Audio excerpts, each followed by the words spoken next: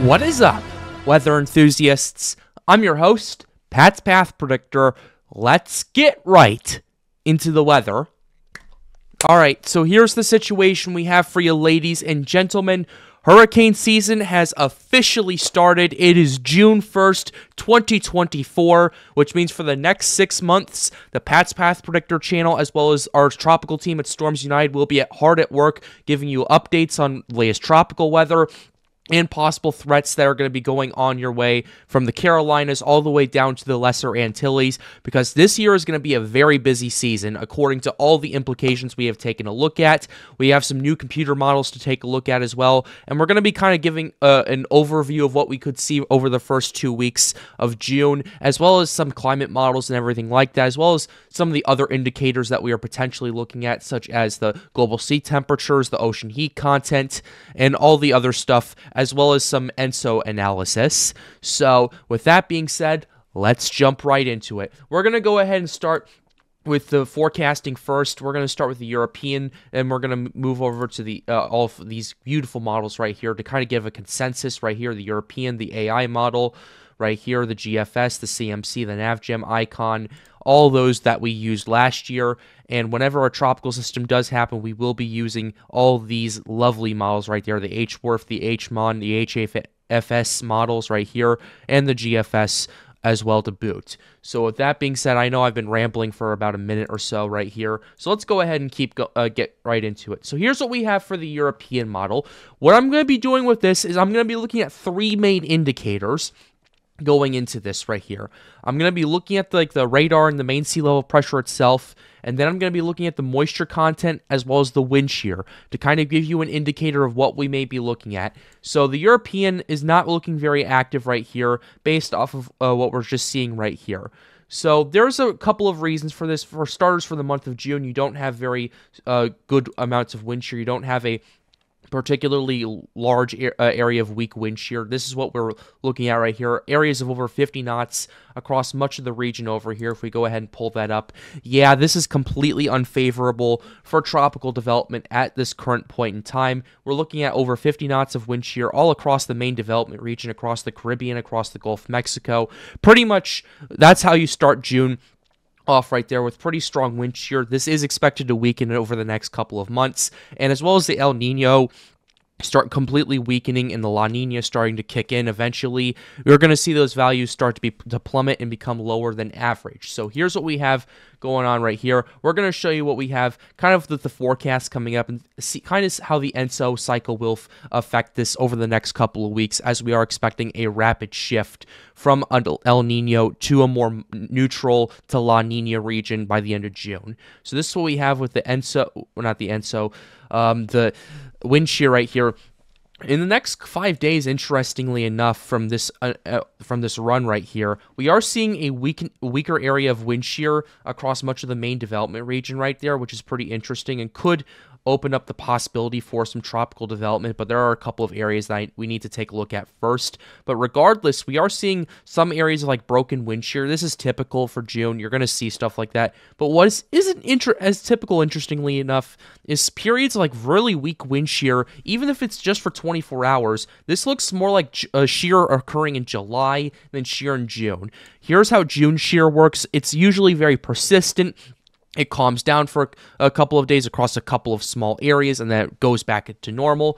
But this is July shear, interestingly enough, from last year, where July, you start to see this kind of overall oscillating pattern in the streak right there where the highest wind shear is, and you start to see kind of these areas of lower wind shear that don't only last a couple of days or so, but they do persist and they do get more common as a pattern starts to persist right here, which I find pretty interesting already to take a look at right there. Now let's go ahead and look at the moisture component, because what we're doing with this is we're monitoring the Sahara dust and the dry air generally across the Atlantic. And generally, what I've been finding is the Sahara dust hasn't been as persistent as it has been like last year. Because last year and 2 years ago, we were seeing very persistent Sahara dust in the month of June going into the hurricane season. But But last year we started seeing a huge amount of dust just start weakening around August. But interestingly enough, the dust, there is a few plumes that'll be moving through the Caribbean and everything like that, but it's not nearly as much as what we were seeing last year or 2 years ago, which is the primary reason why we didn't see an active hurricane season in 2022. But that was 2 years ago, and that was still when Ian made landfall in southwest Florida over there. So that's something to take a look at. That's what I'm paying attention to with the European. I want to see what the GFS is also saying as well as the European AI model. Yeah, the GFS typically has more of a moist bias, especially as you go down the road. But overall, we're not looking at nearly as much dry air and nearly as much Sahara dust as we were looking at last year, which I find kind of interesting right there. Here's the European. Unfortunately, the AI model doesn't do that, so we'll see if the CMC can do that as well. Yeah, only the Euro and the GFS can really do that, unfortunately. I wish we had more access to more computer models that would kind of give us an indicator of the Sahara dust and everything like that. But yeah, this is looking like more of a passive pattern for the first 2 weeks of June so far. Although I will say the second 2 weeks of June, we might start to get into an active pattern based on a couple of climate models that I've been paying attention to that have just been released just last night. So we're going to go ahead and jump into that in just a second, but I want to go ahead and lay out some of the conditions that we need to look out for hurricane season. This is partly a forecast video, partly of, hey, Patrick, what do we need to look out for? Hey, Patrick, you're talking about all this stuff again, but you're not telling us what to look out for your future videos. Where's the tutorial, Patrick? Well, this is we're going to go into that a little bit right there. We're going to go ahead and start talking about the global sea temperatures, nice and easy right here with what we have going on. Simple concept. We're looking at how warm the surface sea temperatures are across much of the Atlantic Ocean right here, particularly in the western part of the Atlantic Ocean over here where hurricane development is more of a threat. But we still should not ignore the main development region either, because considering what we're seeing and considering what we were having last year, this is way warmer than what we were both hoping for and what we had last year, because across the Atlantic Ocean, we're seeing much warmer waters than average. Like across the Atlantic, there weren't very many hurricanes that moved into the Gulf. We had Idalia, and we didn't really have anything move into the Caribbean either, and all that warm water just sat there and just idly waited for spring to come around, and then the water starts to ramp up and starts to warm. So that's what we're paying attention to right here. Essentially what we're looking at across these global sea temperatures right there, 28 plus degrees Celsius across the entire area. Like, when we talked about this last time, when our last tropical update, the 28 degrees Celsius was concentrated at the loop current. Now it's across the entire Gulf of Mexico, and I wouldn't be surprised if we start seeing more than 30 degrees Celsius or 86 degrees Fahrenheit for those of you who live in the United States to kind of start to pop up outside of the Bay of Campeche, because what we have right now is water that is primed for hurricane development already in the month of June. Again, the only reason we haven't seen that is because of a combination of low vorticity as well as wind shear and dry air that's been persistent. So, yeah, we'll have to pay attention to that. But this is an interesting thing I'm taking a look at. I'm going to try to zoom in on this real quick. 30 plus degrees Celsius across the Caribbean portion of Cuba right there. And where the Isle of Youth is, we are looking at 32 plus degrees Celsius or 88 plus degree Fahrenheit water already in the month of June. That is something you need to pay attention to right there, folks. That is something right there, and I pray to God that that doesn't expand further than that right there, but given that what the nature of this hurricane season, I have a bad feeling that it will, and anything that goes into that will really start to rapidly intensify, especially when you start to factor in ocean heat content. What is ocean heat content? It's essentially a measurement of how warm the water is and how deep that water is. It's essentially a math equation. I'm not going to go over that right here. That's a dynamics problem, and I'm not going to do that here. So anyway, this is what we have right here. Here's the ocean heat content. This is how warm these waters are and how deep these waters are, and it's measured by kilojoules per square centimeter, which is essentially a measurement of energy, essentially a measurement of how much energy these waters have, kind of like a gas tank. How much fuel do you have in the gas tank? Well, this thing is refueling already, and we're already, like, this is like this is what you would consider a full tank of gas when you don't have a full tank of gas, like a full tank of gas in a regular season right here, but not a full tank of gas for an explosive season. I know this analogy kind of doesn't make very much sense, but I'm trying to explain it in the best way I can because we're already seeing OHC values of over 150 kilojoules per centimeter over near Jamaica, which that doesn't start to flare up until August generally. It's June 1st. That kind of stuff is something I'm paying attention to, and we're also seeing areas of well over 100 OHC across the Lesser Antilles, across the Caribbean. We saw this in late June and early July last year when things started to really explode in temperature, when the warm waters really started to go deep. We're already seeing that a month ahead of last year. That's something that is really raising alarm bells for me right now, and raising alarm bells, it should raise alarm bells for everybody, and those waters are expected to continue to rise. This is what we have. This is the climate reanalyzer right here. This is the global surface sea temperatures across the North Atlantic. This is the average that we have right here. Essentially, in layman's terms, what this means is this is the average of the sea surface temperatures across the Gulf, the Atlantic Ocean from the equator to 60 degrees north, where the poles start. That's what we're paying attention to right here, and this ranges from 0 to 80 degrees west, which is almost all the way to the east coast over there. So that's what we have. We're already way ahead of schedule. We are about 0.4 degrees Celsius. This isn't in one area either. This is across the entire Atlantic Ocean.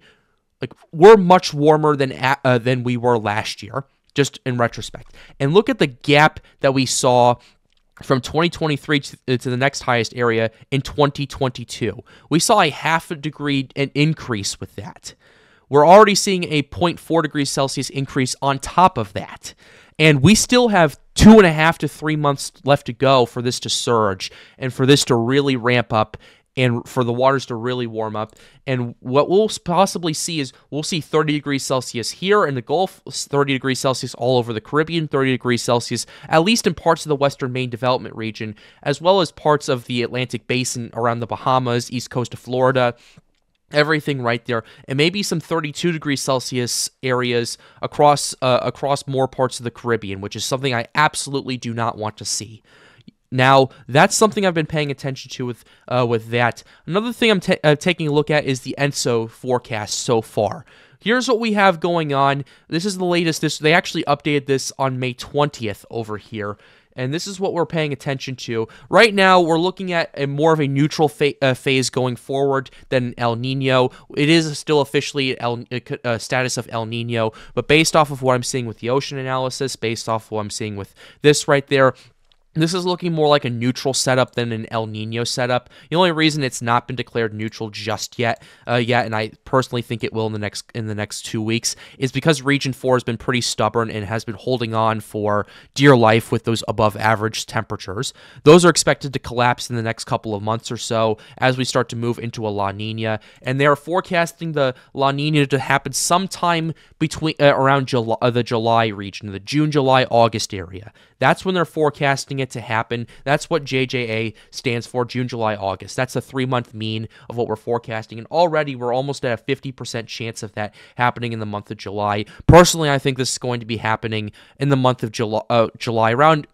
early to mid-July, based off of the trends I've noticed with the sea surface temperatures and just the absolute collapse of what we're seeing right here with the anomalies right there. So that's definitely something to pay attention to. And what that will do is it will weaken the wind shear, it'll weaken the trade winds, and it'll cause for a possibility of more tropical stuff, tropical storms, tropical hurricanes, major hurricanes to happen all across the region. So here's what we have. I want to take a look at the wind shear anomalies. Unfortunately, I wish the CANSIPS would actually give us that. I'll have to use the CFS monthly to see what we are potentially looking at. Right there. The CFS monthly has been pretty interesting to take a look at right there. For the month of June, it's having a much lower wind shear area than average right there, which personally, we'll have to see what happens in the next couple of weeks to kind of verify that. but I am paying a close attention to that as we continue to see more of these runs pop in. July, we start to see an increase of wind shear across the main development region.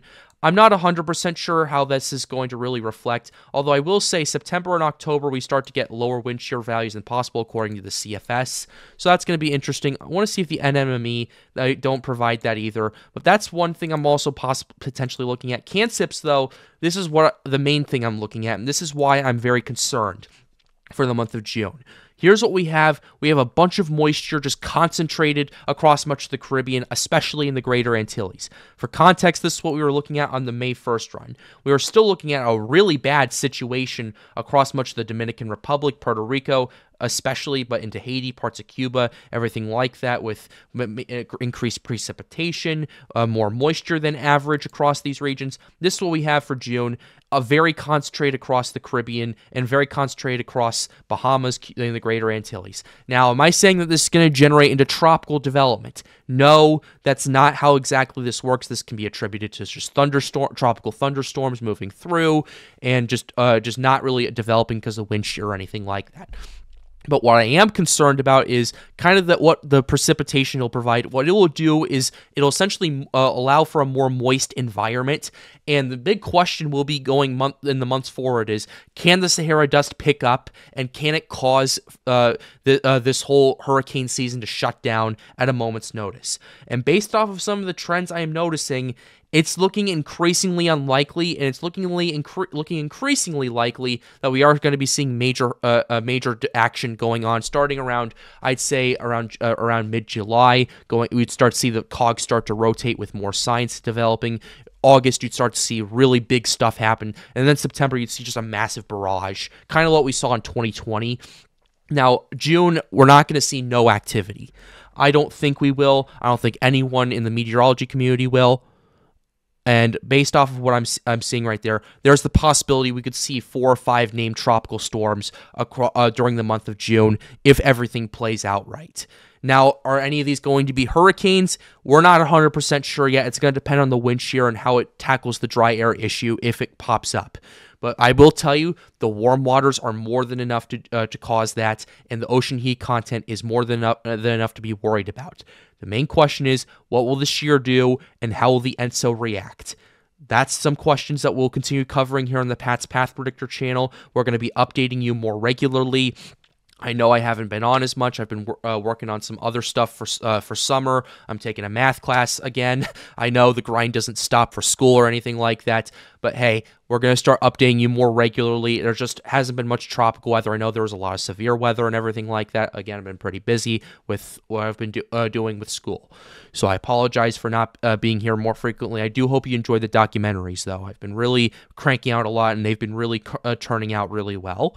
Be sure to subscribe to the channel if you are new, and be sure to leave a like on the video if you liked it. With that being said, be sure to join the Discord server if you want to help us out with this hurricane season. The link to that is right over there. And with that being said, ladies and gentlemen, have a wonderful day, guys. Stay safe.